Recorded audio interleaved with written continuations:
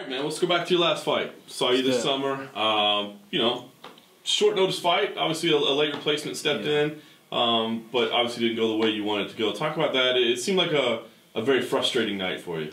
Yeah, it was really frustrating because I felt really good coming off that win with Hakkanen, and then for whatever reason, you know, it was like I got benched for like 10 months. You know, I didn't fight for so long, and then they lined up Korean Superboy, and I was really excited to fight him, and that fell through.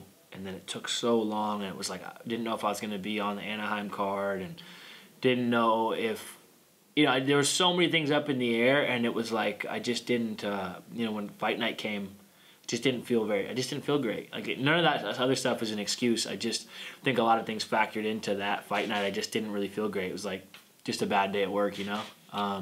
There wasn't like one thing I can pinpoint. I just wasn't feeling great, you know. And Calvin Kattar stepped up and fought like he needed to fight to get in the UFC. You know what I mean? It was like do or die for him on short notice, and I think he came in looking great, and I came in looking a little flat. And you know, I don't feel like I got my ass kicked. I don't feel like I got ran through. I don't feel like it was a bad fight necessarily, but I just didn't perform well. You know what I mean? And so that's a frustrating thing because it's like, it's one thing if you get caught, like it's one thing if you get caught, or if you're like, yeah, everybody gets caught. You get caught in a choke, you get caught with a kick or whatever, but to just like lose, I've never lost a decision before, so it really, really fucking pissed me off because like I've never lost it. I've never lost a decision. I've never just been beat in a fight, and it was a shitty feeling. So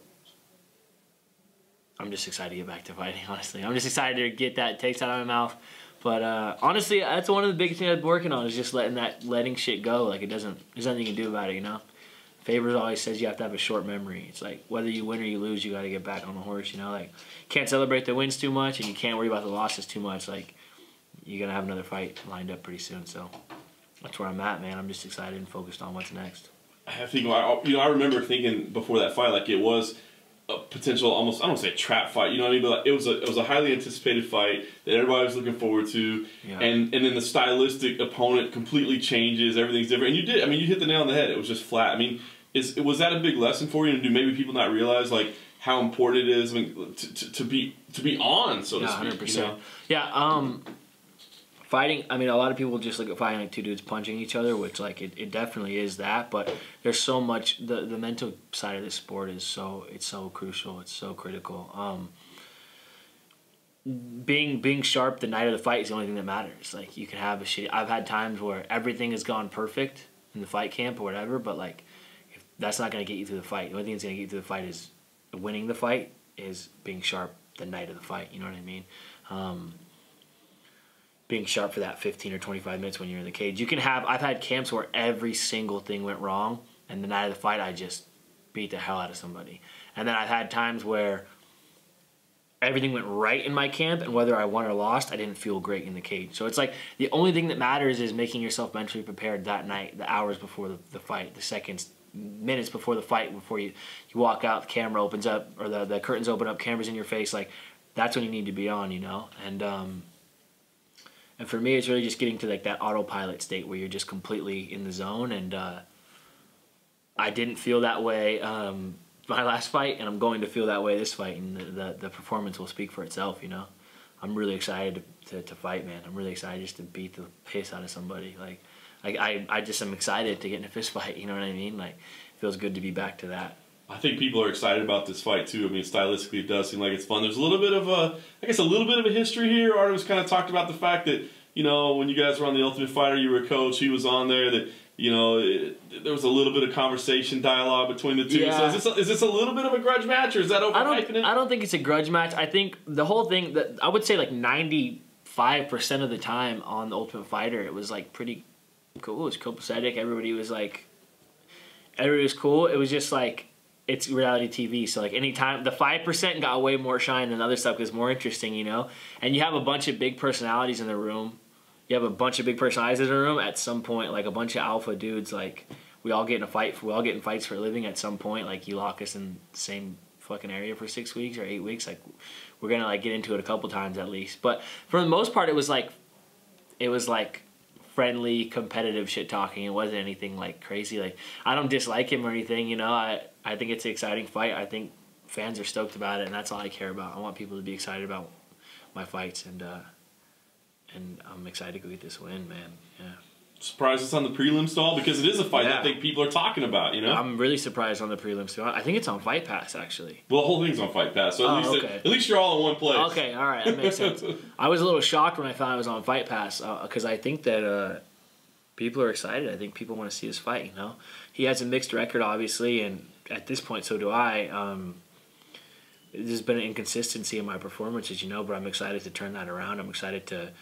I genuinely believe I'm the best 145-pound fighter in the world. Like, I'm the best 145-pound fighter in the world, and it's like, it doesn't matter how many times you say that because that doesn't mean shit. You have to prove it, you know. And I fought the guy who has a belt right now, you know. And we had a tough fight, and he caught me, but I think I was up 2-1. You know what I mean? And that's the guy. It's not like when Jose Aldo has the belt, and you're like, I never fought him. I grew up watching him fight. I'd like to fight him. Like, he's a legend. This and that. Like, Holloway he's the homie, he's the man, but like, I already fought him, like, and he just knocked out the dude I was talking about that was a legend. He just knocked him out, and we had a hell of a fight, you know. So it's like that measuring stick is not just some like intangible, like, oh, I think I could beat this guy who has the belt. Like, I fought the best guy in the world. I fought the guy who has the belt, you know, who just knocked out Jose Aldo. Like, I know that I'm the best guy in the world. I know that I can hang with all these dudes in the top 5, the top 3. It's just inconsistency, you know, and I just want to get back to that place where when I was 19, 20, 21, 23 even, I was just knocking people out over, and I was fighting 4 times a year, 5 times a year, and just racking up wins. Like, I want to get back to that feeling, you know. I want to get back to that that just excitement. I'm going to get back to that that energy, that electricity where you go into a fight knowing, like, everything's on the line because I've had 5 wins already, and this 6th one is going to put me that much higher. Like, I'm going to get back to that, you know, and it just, I'm just excited. I don't know if you can tell, but I'm fucking excited. Like, I'm excited, man. Like, I'm really excited. I started like, even in the last camp, the last fight that I lost, I started, even though the end result wasn't what I wanted, I started like enjoying fighting again. I haven't enjoyed fighting since 2000, since my first fight in the UFC, honestly. Like, around the time I fought Holloway, it started feeling like a job, and it was just like clocking in and putting in your hours, and like, okay, I'm going to practice because I have to practice. I have to go to this next practice. I need to at least get 2 in a day.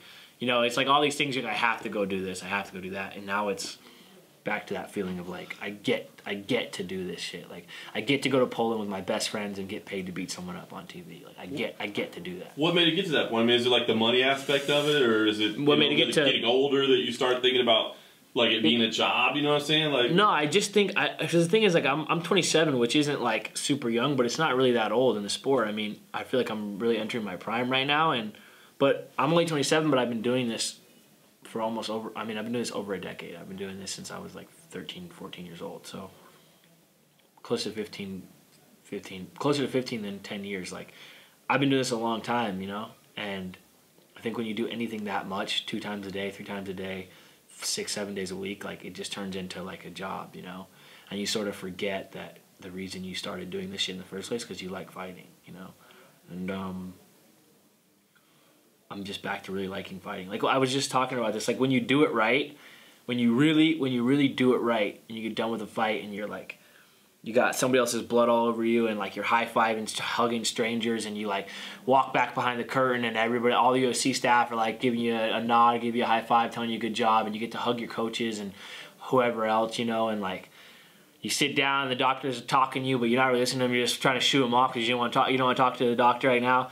And then they hand you your check, and you're like, oh shit, I got paid for this. Like, you know, that's the feeling. When you do it right, you're like, I just got paid for that. Like, when you do it right, like, it's not the training or the weight cut or any of that other bullshit. Like, the fight is what matters. The fight is the thing that like you're focused on, you know, and you enjoy. It's like you get paid and you go like, oh shit, I get a check for this. Like, that's the feeling that I'm like getting back to, you know, and it's a good feeling, you know. Does this feel like a turning point for you then? Yeah, for sure. I feel great, man. I just feel good. I just if I can get this fucking sleep dialed in, like, I'm still like, I'm awake at like 5 a.m. because it feels like it's 8 p.m. or whatever, you know. It feels like I'm still in California time, but it's getting better. Everything's getting dialed in. The weight's good and ready to rock and roll, man. And how do you make sure that Saturday night you've got that mindset that, you know, like, because you said you've had times where everything goes good and then it goes bad that night. So how do you make sure that mindset, that focus is right where it needs to be? That's something I've been building on, is just understanding that, like, the weight cut doesn't determine the fight, and the fight camp doesn't determine the fight, and who's holding your mitts doesn't determine the fight, and what some fucking guy on the internet says. You know what I mean? Like, not that any of those things were ever, like, the main factor to me, but I think that it's easy to let all those things accumulate, you know? Like, all those things kind of are cumulative, and they build up, and they snowball into this thing, and you get this idea of, like, what the fight's going to be or supposed to be or how you're supposed to feel. And, like, in reality, the only thing that matters is how you feel right before you walk out. And, like, I'm the only one that controls that, you know? And I think that's something I really worked on. I used to think that, like, talking to a sports psychologist was, like, kind of a pussy thing. It was, like, kind of a mentally weak thing. And then I've talked to more dudes who are like, no, you should try it.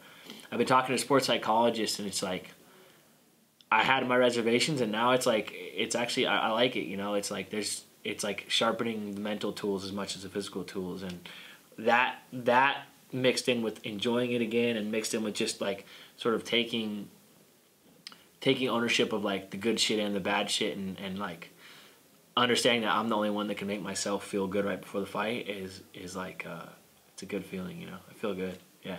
Well, it seems like you're in a good place. So assuming everything manifests I'm a little sleep deprived. I'm a little delirious right now. I've been doing interviews all for the last, like, 2 hours, and I've been hearing myself talk over and over, and, like, there's that voice in the back of my head, like, dude, you need to go to sleep. You need to go the fuck to sleep. Well, assuming you get it all dialed in the way you think you did, and everything, you know, works out the way you want, like, how does this thing manifest itself in the cage on Saturday night? What are we gonna see? We're gonna see a finish, man. Without sounding cocky, like, I can beat him everywhere. I'm better than him everywhere. I'm first of all, I'm a better athlete. I'm stronger. I'm faster, and second, I'm a better martial artist. So I'm better on the ground. I'm better standing up, and my fight IQ is higher. So I think he's gonna present a lot of opportunities to me, and I'm just gonna capitalize on them. And don't be surprised if you see me around his neck. I think I could choke him. I think I could finish him with a choke. I also think I could finish him with a shot to the chin, man. So I know he's never been finished before, but I think I'm the motherfucker to do it right now, honestly. Like, I really think I'm the dude to go in and knock him the fuck out or choke him out and finish it. And I think it might be early, honestly. Hey, you could see a fucking bloodbath, a 15-minute bloodbath. Like, I've been in those, but I think it could also be a pretty quick night, too.